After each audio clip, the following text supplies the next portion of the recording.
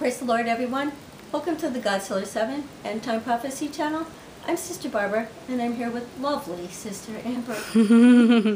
Okay, and I got the prophecy, let's see, first thing this morning. So I'm going to be in 1 Corinthians chapter 2, verse 7. But we speak the wisdom of God in a mystery, even the hidden wisdom which God ordained before the world unto our glory. Okay, that's as far as I'm going. Now, before I start the prophecy, let me tell you what the Lord had me do. He's done this 2 other times that I know of. Before I got the prophecy, he had me go and research something. He wanted me to look up things, cities that were underwater that had been exposed now. He wanted me to look up things that were under ice that we can see now, and he wanted me to look at things that were under ash that we can see now, that have been revealed or uncovered during research or whatever. So I found this very interesting. He did that to me, like I said, I'm pretty sure on 2 other prophecy messages, so I did that.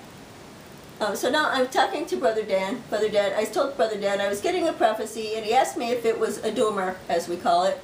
My answer was, not sure. And then I started to tell him what the Lord was telling me. The Lord says, listen, children, I'm speaking to all of you. I am slowly revealing the hidden mysteries. I am exposing both the light and darkness for all to see.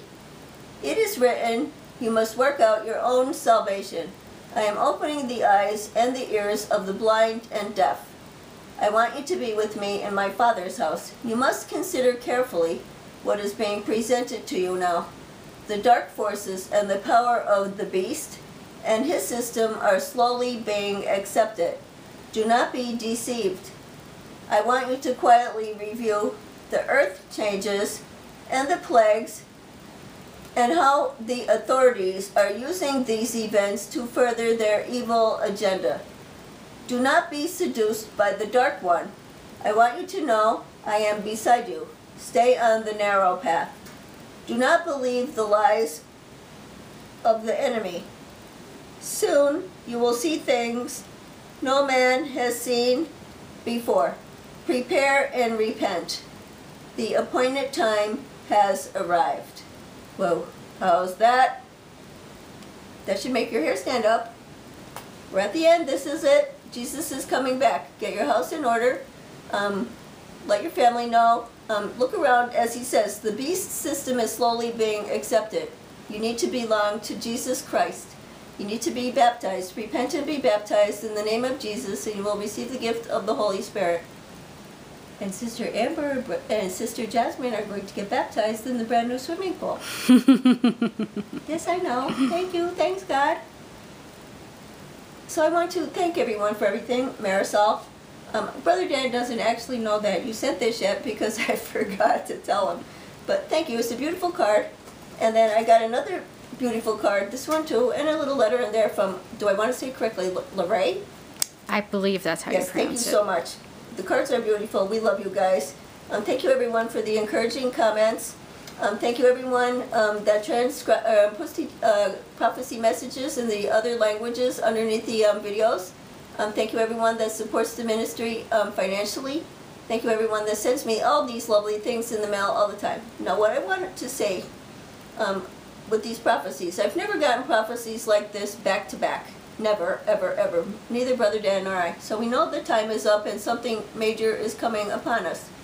But I want to say this. A lot of people send messages that they don't understand. They're not hearing God. God is speaking to you. Amber, God is speaking to you. He really is. I know, I get the dreams. I know.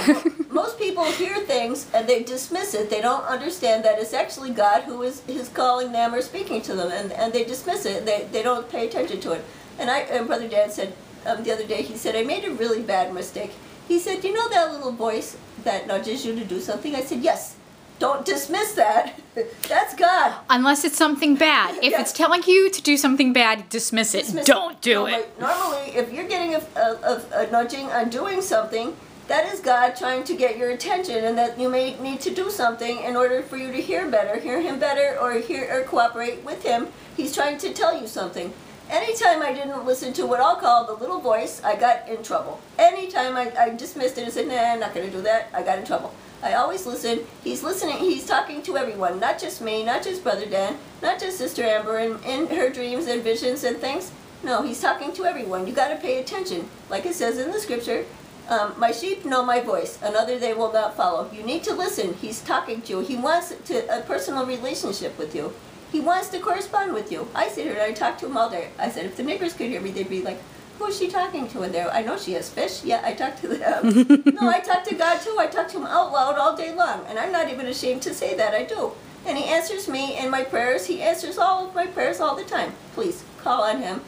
Get a personal relationship with him going. You need to do that. We're at the end. God bless you all, and thank you. Remember to subscribe to our YouTube channel, and remember to like and follow on the Facebook channel. And again, I'm so sorry. I'm trying to catch up with things. Hopefully I will be able to do that and I get some quiet time without doctor appointments.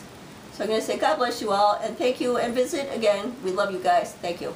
Be safe and be kind. Thank you, Sister Amber.